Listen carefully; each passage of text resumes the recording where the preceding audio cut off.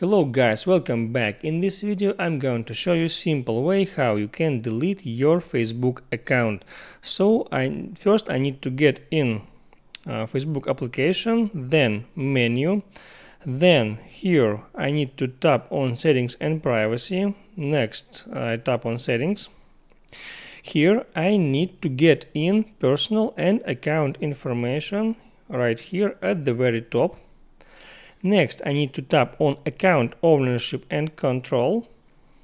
And here I see this feature, deactivation and deletion. Here I can temporarily deactivate or permanently delete my account.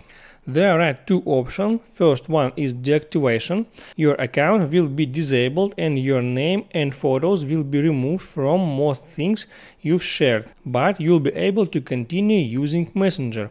And the second option is delete account.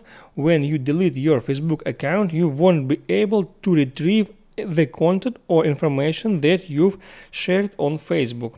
Your Messenger and all of your messages will be also deleted. So here you need to select which option fits you the best and make a decision what to do: deactivate your Facebook account or delete permanently your Facebook account.